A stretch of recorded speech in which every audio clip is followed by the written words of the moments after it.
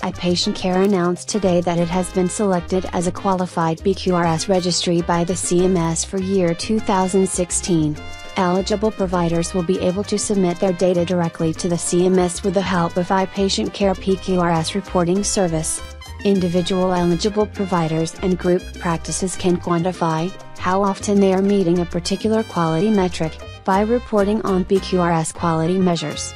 Those who report satisfactorily for the 2016 program year will avoid the 2018 PQRS negative payment adjustment. iPatientCare's PQRS reporting registry is an easy-to-use solution for seamlessly reporting quality data through the iPatientCare EHR.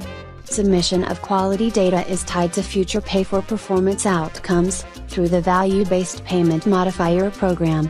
We've always been helping our clients to analyze, collect and report data pertaining to the quality of care. For more details, contact us now on sales@iPatientCare.com or call us on 1-800-741-0981.